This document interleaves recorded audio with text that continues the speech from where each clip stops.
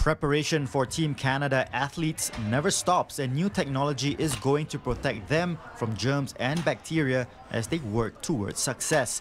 In February 2022, a $150,000 partnership was announced to outfit antimicrobial copper on exercise equipment and high-touch spaces at 2 Team Canada training facilities.